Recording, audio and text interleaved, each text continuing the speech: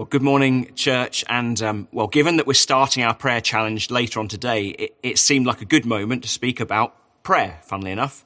And of course, prayer is a vast, vast topic that I can't possibly hope to do justice to in one talk. But hey, let's see how we get on.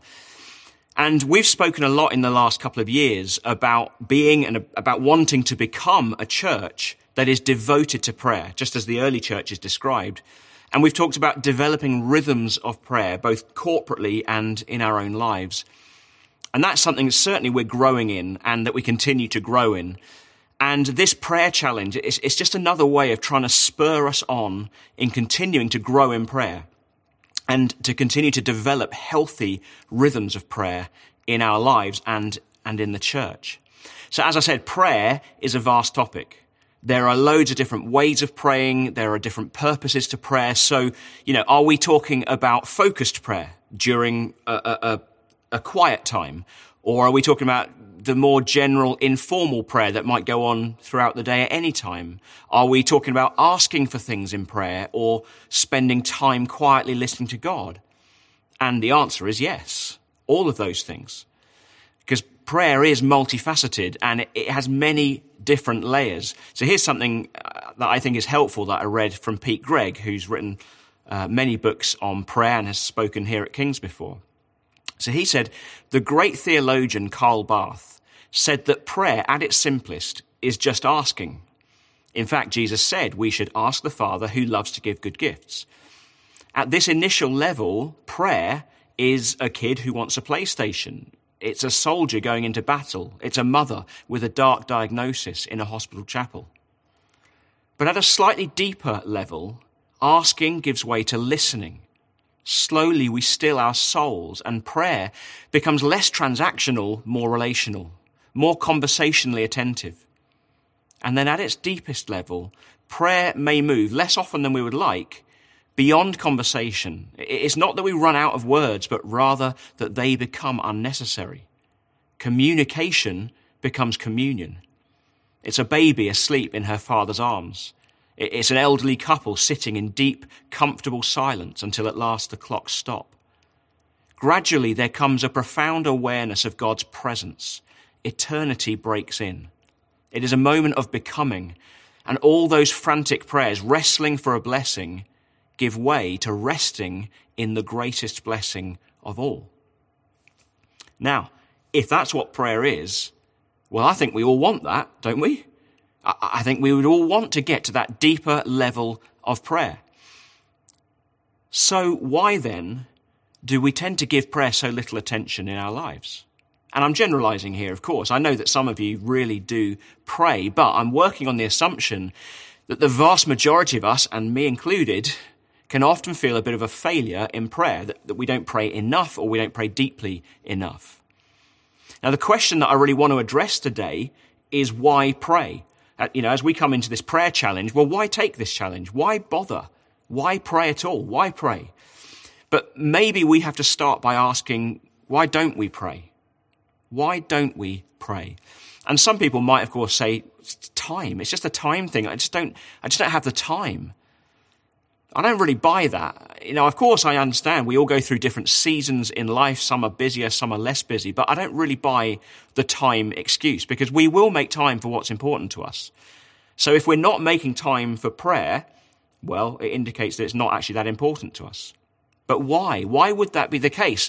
When we are clearly commanded to pray, Jesus says, when you pray, he models a life of prayer for us. Why would something that's so important for Jesus not be important for his followers? Well, in his book, A Praying Life, Paul Miller describes a scene where he was on holiday with 5 of their 6 children. His wife was at home and she was looking after one of their daughters called Kim, who was autistic. And one of the results of the autism was that she couldn't speak in spite of many years of speech therapy. And here's what Paul Miller says. He says, I noticed that our 14-year-old daughter, Ashley, she was standing in front of the van, tense and quiet. When I asked her what was wrong, she said, I lost my contact lens. It's gone. I looked down with her at the forest floor, covered with leaves and twigs. There were a million little crevices for the lens to fall into and disappear. I said, Ashley, don't move. Let's pray. But before I could pray, she burst into tears. What good does it do? I've prayed for Kim to speak, and she isn't speaking. Prayer was no mere formality for Ashley. She had taken God at his word and asked that he would let Kim speak. But nothing happened. Kim's muteness was testimony to a silent God. Prayer, it seemed, doesn't work. Few of us have Ashley's courage to articulate the quiet cynicism or spiritual weariness that develops in us when heartfelt prayer goes unanswered. We keep our doubts hidden even from ourselves because we don't want to sound like bad Christians. No reason to add shame to our cynicism, and so our hearts shut down. Why don't we pray? Probably because at the heart of it, and to put it very bluntly, we don't really believe it makes a difference. And of course, there are all sorts of reasons for that, probably primarily disappointments that we've experienced in prayer. But we can very easily become cynical about prayer. And it might not be an obvious cynicism. We still say the right things. We still say the Christian things. But it's a cynicism that can kind of lurk and swirl at the back of your mind, at the back of my mind. And that swirl of doubt and cynicism affects how we pray, with a lack of power, a lack of conviction, wondering where God is. Are you even there? And you stumble through prayer, or you don't know what to pray, or you don't really want to pray at all. Or you work your way mechanically through a prayer list, but with a lack of life and power. And then you feel guilty. There must be something wrong with me, because other Christians surely don't have this problem praying. And so we give up after 5 minutes with a crushing sense of failure, and therefore we never make it to those deeper levels of prayer. And it's this cynicism that causes us to question when we hear about an answer to prayer or a healing. We sort of think, really? Is it really? Would that have happened anyway? Is it really prayer that made any difference? And it's this sense of cynicism and doubt that can then make us reluctant to pray for somebody else, to pray for somebody's healing, because, well, what if it doesn't work? What do we do with that? And so it seems easier and less exposing not to pray. I wonder if you can identify with any of that. And if you can't, bless you, keep doing what you're doing. But I suspect that many of us do recognize that in ourselves. So how do we counter that? How do we counter that cynicism, that doubt, that unbelief that can so hamper our prayer lives? How do we counter that? Well, we do it by choosing to believe the word of God, choosing to believe that what is in here is true.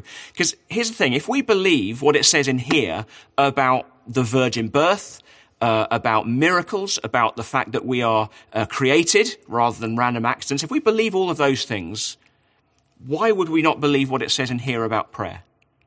So here's an example from Revelation chapter 8, verses 3-5. Another angel who had a golden censer came and stood at the altar. He was given much incense to offer with the prayers of all the saints on the golden altar before the throne. The smoke of incense, together with the prayers of the saints, went up before God from the angel's hand. And then the angel took the censer, filled it with fire from the altar, and hurled it on the earth. And there came peals of thunder, rumbling flashes of lightning, and an earthquake. Now, that section of Revelation I just read, it's in the context of the final judgment. And of course, because it's in the book of Revelation, it's in kind of strange apocalyptic language. But if we put that to one side for a moment, central to this scene are the prayers of the saints. The saints meaning all God's people. And listen to what a couple of commentators say about this. So this is Leon Morris, who says this: before the angels blow their trumpets, the prayers of the saints are offered. This is not an unrelated parenthesis. John means us to see that the prayers of God's people are supremely important. Even the cataclysmic judgments which follow are held up till these prayers have been offered. Indeed, in a sense, it is these prayers that set the judgments in motion. And then another commentator says this: what are the real master powers behind the world? And what are the deeper secrets of our destiny? Here is the astonishing answer: the prayer of the saints and the fire of God. This means that more potent, more powerful than all the dark and mighty powers let loose in the world, more powerful than anything else, is the power of prayer set ablaze by the fire of God. and cast upon the earth. Wow. Wow. According to God's word, your prayer is powerful, even when it doesn't feel like it. Every time you cry for God's kingdom to come, every time you cry out for God's power, every time you approach him with a heart that wants to do his will, well, it's like incense rising to him and unleashing power. It's the Bible that tells us that the prayer of a righteous man is powerful and effective. That's James 5:16. And then 1 John 5:14 says, this is the confidence we have in approaching God, that if we ask anything according to his will, he hears us. He hears us. Your prayer is never wasted. You might not get the answer that you want in the timing that you want, but he hears you, and your prayer changes you. Your heart changes as you express your dependence on God for all things. So, why pray? Well, first of all, because it's powerful and effective. But also, why pray? Well, just look at the world. Just look at the world. What a mess. What an utter mess. We need God. Look at our nation. The division, the anger, the hatred, the lack of trust in our leaders. Wow, we must pray. We must pray because Jesus still reigns. He's still on the throne. He is the only hope. He's the light of the world. We live in a nation and a world that is currently crippled and traumatized by fear and anxiety and confusion because of this virus. So we must pray. We must pray for God's kingdom to come. I mean, where else can this nation turn? No human leader has the answers to all the problems we face. We need God. And as the church in this nation, we must stand in the gap. It is down to us to stand in the gap and pray on behalf of our nation and for our nation. And God has given us here at King's, he's given us a mission and a vision. We've been called to this town of High Wycombe. God has many people in this place. We've heard that many times before. God has many people in this place. We are ordinary people changed by Jesus to change the world. We're called to be part of spreading the gospel, the good news and the hope of Jesus Christ, and seeing the kingdom of God advance in High Wycombe. We are called to become a diverse church of thousands that surrounds and saturates High Wycombe with the love of Jesus. These are things that God has said to us. COVID doesn't change that. It doesn't change the mission. It doesn't change the promises of God. And yet it is so easy to feel overwhelmed and despondent. And we live in a world that's hostile to God, where godless values are promoted, encouraged, even celebrated, and biblical morality is rejected and ridiculed as being old-fashioned or bigoted or whatever people want to say. And so the task, the mission, it can start to feel hopeless. It can start to feel impossible. And humanly speaking, we can't reach this world. We can't reach the world ourselves. It needs something supernatural, so we must pray. We must pray. We can only change the world when we go out in the power of the Holy Spirit. So we must pray. We must pray to be filled with God's power. We must pray for God's kingdom to come, for the gospel to advance, and for his mission and his vision for us and for this town and for this nation to be fulfilled. Listen to what the Apostle Paul tells Timothy in the book of 1 Timothy. He's been talking to Timothy about fighting the good fight and holding on to faith and a good conscience, not shipwrecking his faith by rejecting those things. That's what he's been saying to him. And then at the beginning of chapter 2, in 1 Timothy 2:1, Paul says this to Timothy. He says, I urge then, first of all, that requests, prayers, intercession and thanksgiving be made for everyone. And then he goes on to talk particularly about praying for those in authority. But what Paul is emphasizing to Timothy is that in order to fight the good fight, to do all that God is calling you to do and not be shipwrecked and sidelined and taken out of the game, to keep hold of faith, the first thing you have to do of paramount importance that I would urge you to do is pray. Is pray, not for yourself, but for others. Why? Well, because prayer is powerful and prayer is effective. And actually prayer is the most loving thing that we could do for someone else, because it recognizes that, well, while we can help somebody without praying for them, the little good we can do through our limited power is nothing compared to what God can do.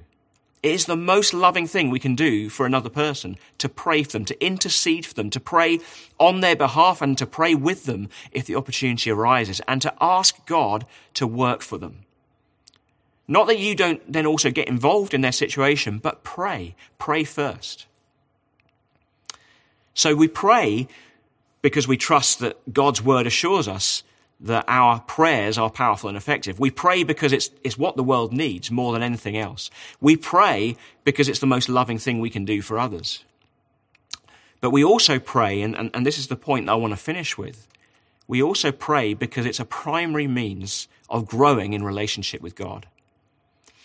And I think Jesus gives us a great tip about prayer, about how to pray throughout the Gospels. Obviously, he gives us the Lord's Prayer. That's quite a big help as well. But throughout the Gospels, Jesus would often talk about being like little children. And so one example is in Luke 10, when the 72 disciples that Jesus had sent out, they all come back very excited and enthusiastic about what had happened on their first missionary journey. And they're saying to Jesus, even the demons submit to us in your name. And Jesus responds with this prayer. He says, I praise you, Father, Lord of heaven and earth, because you have hidden these things from the wise and learned and revealed them to little children. Jesus is comparing his disciples to little children, and he's delighted that they've become like that. And I think we can apply that to prayer and how we pray. Jesus wants us to come to him like little children, because little children just say what they mean. They're uncomplicated. They're honest. Now, I have a vague memory of one of our children when they were very young saying to someone, have you got chickenpox? And the answer was no. And then they said, well, why are there spots all over your face then? And that's the moment where as a parent you kind of cringe and apologize. But of course, there's no malice in it at all. It's just a kind of a running commentary on life. It's say what you see, complete honesty, a curiosity about things, a sense of wonder about things. And maybe this is what Paul means in Thessalonians when he says, pray without ceasing. That running commentary, that ongoing conversation with God that is interconnected and intertwined with every area of your life. Come to him like little children. Little children are not worried about getting it right. We sometimes get a bit hung up on how long we pray for, using the right word, doing it in the right way. But prayer's not a performance. It's a relationship. It's not a duty. It's a privilege. It's a delight. And we pray as we can, not as we can't. Little children are not afraid to ask for things. I mean, we sometimes think, maybe I shouldn't ask for that. Maybe that's a bit selfish. Should I ask God for that kind of thing? Little children just ask.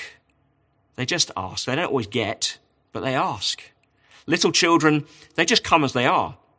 They're spontaneous. They'll be walking along with you and suddenly they'll reach out to hold your hand, or they'll jump on you suddenly for a hug. And those, of course, are some of the best moments, the greatest joys for parents.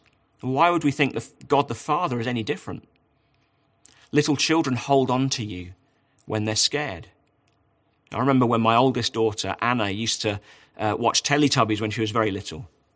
And there was a bit where a lion and a bear would come on. And I would suddenly realize that Anna had edged her way over to me and she was there holding onto my leg because she wasn't sure about this lion and bear business. She didn't really like it. Didn't feel safe. She wanted to be close to her dad. But that's how we are to be with our Father in heaven, like little children. And little children are not cynical. And I talked earlier about what cynicism does to our prayer life. No, little children are not cynical. They see things through eyes of wonder. They celebrate small things without question. They observe things. They discover things. They talk about things. They question things. They ask for things. They trust. They trust. And it must have been what life was like for Adam before sin came in. I was thinking about this the other day. Adam would have had God always by his side, his constant companion, constant communion with God and discovering new things all the time with a sense of wonder and just talking to God about it, like saying, look at that. Look at that. What is that? I've never seen one of those before. I'm going to call it a giraffe. Is that okay with you? Yes, son, that's absolutely fine with me. You know what? I'm just enjoying watching you. Whoa, look at that over there. There's another new thing over there. Come and have a look at this. I know, son. I know it's all good. I made it. It's all good. But here, I'm really going to blow your mind now. I'm just going to put you to sleep for a bit while I make something else. Now, wake up and look at this. Wow, what is that? And that is the kind of relationship I want with God. Always talking, always asking, always wondering, always discovering, always with him, like a little child and his father. But this is why the gospel is so good, because what was marred, what was ruined, what was broken has been reversed through the death and resurrection of Jesus. He came to restore what was lost. He came to restore that relationship with our Heavenly Father. He came to make it possible for us to approach God like little children, to enjoy God like Adam did. In Christ, we are no longer slaves to sin. That barrier has been removed. Praise God. The gospel is good news. That means that we can look at our cynicism and actually see how ridiculous it is. It's good news that means that prayer, when we pray, it's a moment of incarnation of God with us, involved in every detail of my life. We tend to focus on the inadequacies of our prayers, and then we give up too easily, thinking there's just something wrong with us. But God, he looks at the adequacy of his Son, and he delights in our feeble, shaky, helpless, meandering and distracted prayers. So why pray? Why pray? Well, because our prayers are powerful and effective.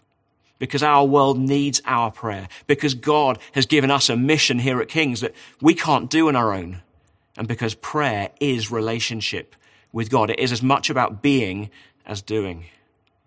So let me encourage you to continue to develop rhythms of prayer in your life. Take up this prayer challenge. Be involved in it and be expectant to hear God this week. Join us this evening for our online prayer gathering. And let's remember to come to him like little children, full of trust, full of wonder, no pretense. Just come as you are, utterly dependent on him every minute of the day and in every detail of your life.